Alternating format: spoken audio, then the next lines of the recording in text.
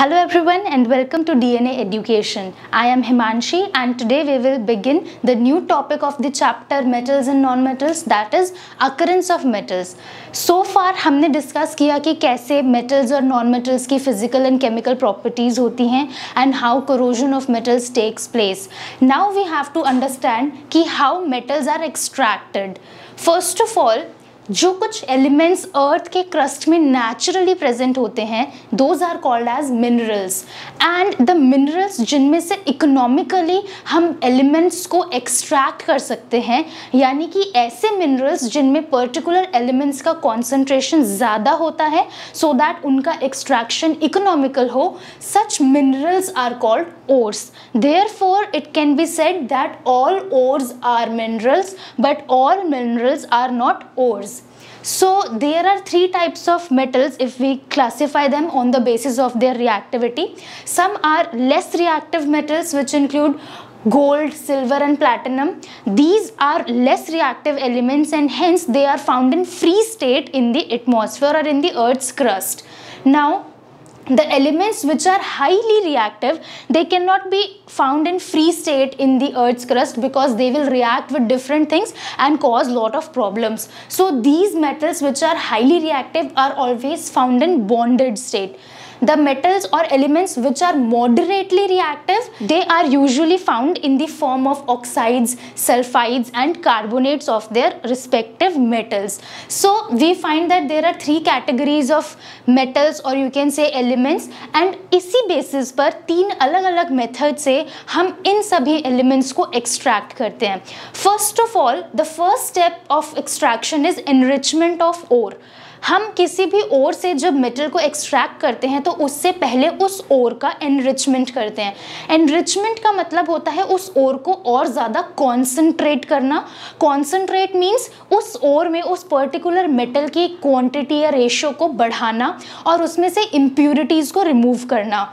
Ores में present ये impurities like sand and soil, these are called as gangue. So removal of gangue from ores is a part of enrichment of ores. Now after concentration or on enrichment of ores, the first category of extraction of metals is metals of low reactivity.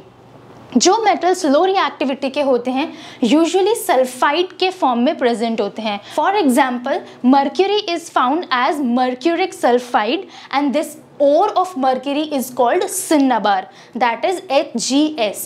Now simply हम जब सिन्नाबार ओर को air की presence में heat करते हैं तो it gives mercuric oxide and sulphur dioxide gas. Usually जो भी मेटल्स हम एक्सट्रैक्ट करते हैं ओर से उनको टारगेट ये होता है हमारा कि ऑक्साइड्स में कन्वर्ट करें, क्योंकि ऑक्साइड्स जो होते हैं दैट इज़ ऑक्सीजन जो प्रेजेंट है उसमें वो बहुत रिएक्टिव होती है और उसको हम ईजिली दूसरी चीज़ों से रिएक्ट करवा के मेटल को एक्सट्रैक्ट करते हैं. तो यहाँ पर भी हम यही कर रहे हैं कि सल्फाइड ओर को एयर के साथ रिएक्ट करवा के हमने उसे ऑक्साइड में कन्वर्ट किया and sulphur dioxide gas is released. Now इस ऑक्साइड को जब हम सिंपली हीट करते हैं तो हमें लिक्विड यानी कि मॉल्टन स्टेट में मर्क्यूरी मिलता है and oxygen gas is released. So in this way we can extract mercury from mercuric oxide that is सिन्नाबार. Now let us move on to the metals which are of moderate reactivity. Now these types of metals are found in two forms such as sulfides and carbonates. जो sulphides होते हैं इन metals के वो roasting के process से extract किए जाते हैं. Roasting is the process in which sulphide ores are heated in the presence of access air and carbonates जो होते हैं उन्हें कैल्सिनेशन से एक्सट्रैक्ट किया जाता है and calcination is the process of heating the carbonate ores in the absence of air और in limited supply of air. You can remember carbonates, C for carbonates, C for calcination. So in this way sulfides by roasting and carbonates by calcination. Now let us look at the reactions.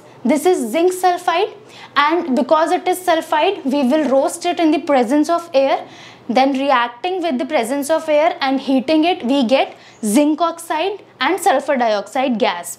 Similarly zinc carbonate will be done by calcination. Here you can see हमने oxygen को नहीं लिया है, यानी कि air नहीं है, इसको हम सिंपली हीट करेंगे तो it will decompose into zinc oxide and carbon dioxide.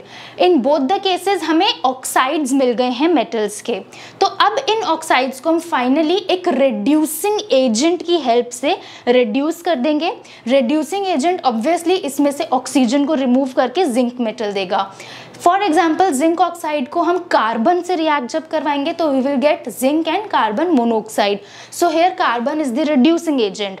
Carbon के अलावा कुछ ऐसे हाईली रिएक्टिव मेटल्स भी होते हैं जो हम एज रिड्यूसिंग एजेंट यूज कर सकते हैं. For example aluminium.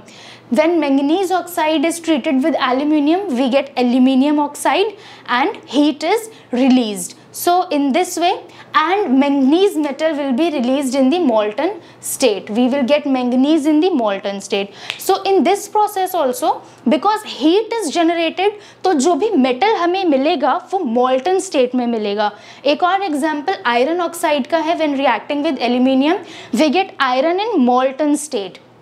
Aluminium oxide and heat is released. In fact, ये जो particular reaction है with of iron oxide with aluminium, this is called thermit reaction. क्योंकि इसको हम railway lines के construction में use करते हैं, क्योंकि ये जो molten iron release होता है वो उन railway lines को आपस में stick कर देता है. तो these are the reactions which are involved in the extraction of metals with moderate reactivity. Finally, metals of high reactivity are extracted by electrolytic reduction.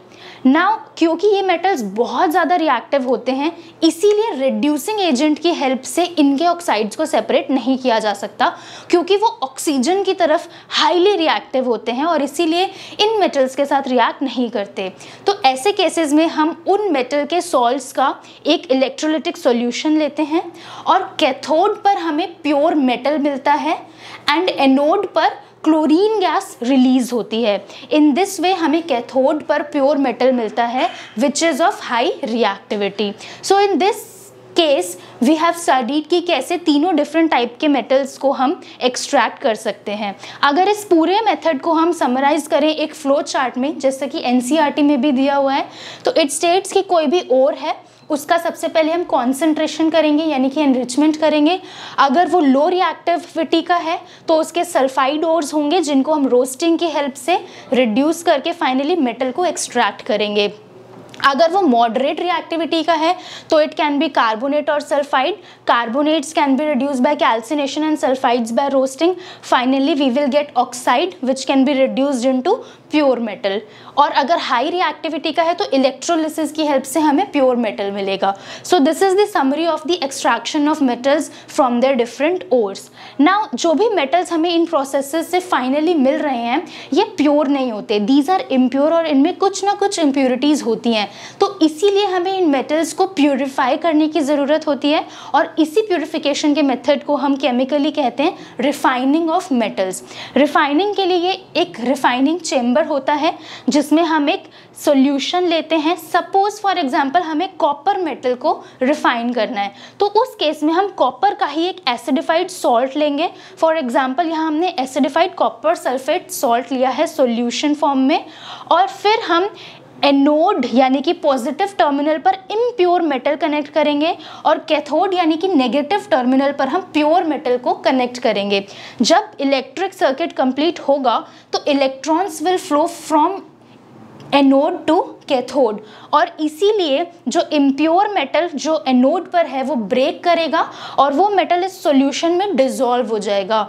Similarly equal amount of जो वो metal है वो solution से cathode पर deposit हो जाएगा.